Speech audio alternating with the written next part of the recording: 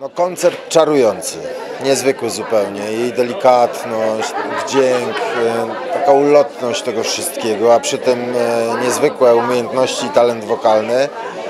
No, naprawdę ujmują. Nie spodziewałem się, że będę miał dzisiaj tak przyjemny wieczór dzięki niej. Jeśli chodzi o teledysk, bo w tym teledysku historia miłosna została opowiedziana troszeczkę w inny sposób.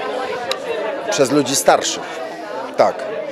No cudownie i to też się wpisuje w tę jej delikatność, subtelność i w tę poezję, którą w sobie niesie. W ogóle w piosenkach najczęściej się opowiada o miłości, ale tutaj rzeczywiście to jakoś tak było bardzo zgrabnie przeprowadzone. Niby wszyscy wiemy, że miłość nie ma wieku i nie zna wieku i nie powinna, ale warto to powtarzać i przypominać, że może być piękna niezależnie od tego, ile tych krzyżyków tam nosimy sobie. Bo tam są takie sekwencje erotyczne, wyraźnie erotyczne.